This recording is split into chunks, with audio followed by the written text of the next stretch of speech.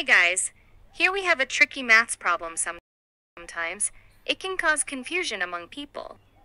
But in this video, we will make it super clear for you.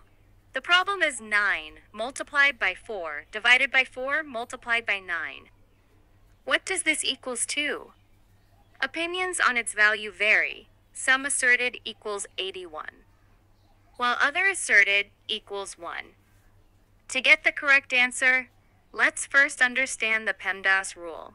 It helps to determine the sequence in which mathematical expressions should be evaluated to ensure accurate results. Here, P stands for parentheses, perform calculations inside parentheses first. E stands for exponents. This includes operations like squaring, cubing, or taking square roots. M and D are multiplication and division. These operations have the same priority and should be executed from left to right. A and S. Addition and subtraction. Finally, perform addition and subtraction from left to right. These operations also have the same priority and should be executed in the order they appear. So in this question, we have two signs, division and multiplication.